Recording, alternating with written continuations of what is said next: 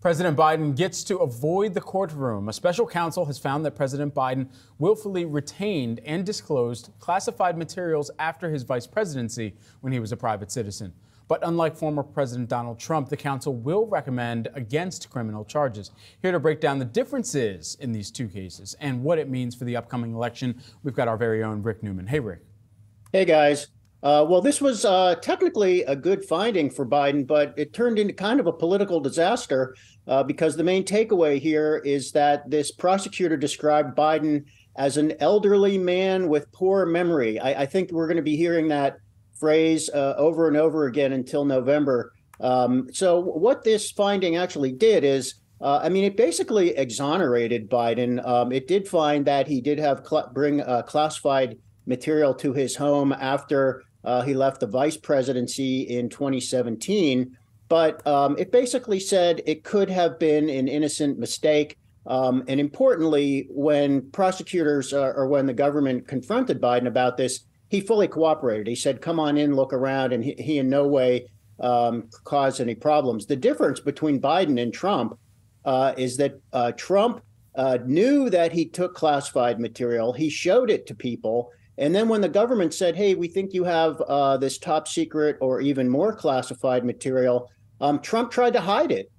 So that is why the charges against Trump include several counts of obstructing justice. And he may even have destroyed evidence such as security camera footage at Mar-a-Lago where all these documents were held. So Trump basically did not cooperate, and he tried to prevent the government from getting those documents back, whereas Biden said, just come on in and get them. So there's a big difference here. But look, in campaign years, voters often don't notice subtleties, and they just kind of notice the main takeaway here. And the main takeaway here politically is that this prosecutor said Biden's memory stinks.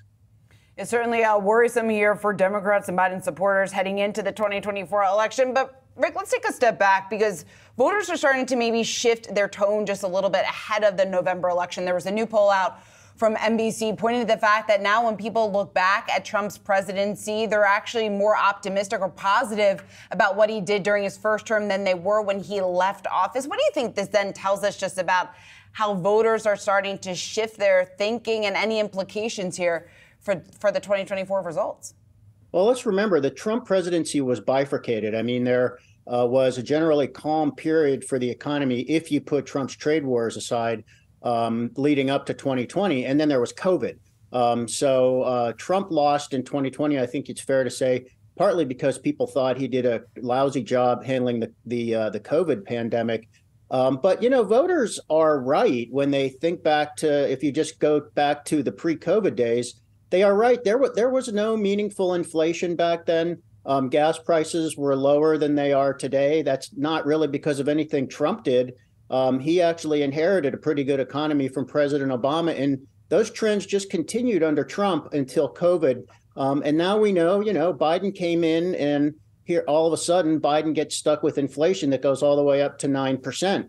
So voters are kind of right about that. I think where people might be making the mistake is they attribute what they remember about a pretty good economy under Trump. They think that was Trump's doing. This is always the case is, there's this big question. Does the president deserve blame or credit for what happens in the economy under his watch? And the answer is generally not really, but that's not the way it works in reality. So that is a big problem for Biden. It's inflation, but the trend is Biden's friend at this point. We have inflation coming down and the economy is actually improving. And look at the stock market rally we've had during the last few months. That's terrific too, but voters are not giving Biden credit for that yet. And I don't know if they will. No, Rick, you make a good point here. And outside of us in the media and reporting landscape, waking up with a cold sweat in the middle of the night, wondering whether or not the president tweeted something that might piss off another country, 2019 felt pretty good.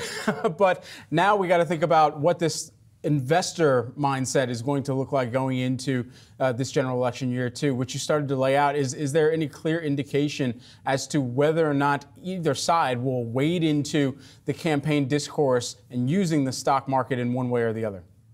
Yes, there's a lot at stake for investors here in this election. Getting beyond, which president is flubbing his, or excuse me, which candidate is flubbing his lines worst, and who's the least senile between Biden and Trump. I mean, the biggest thing coming up is the expiration of the 2017 Trump tax cuts, which expire for individuals at the end of 2025. So the next president is going to be the one who either signs a tax cut extension into law or effectively presides over a de facto tax hike. There's a big question of, let's say Biden wins. I think if Biden wins, I think there's a good chance he would not extend those tax cuts for wealthy Americans.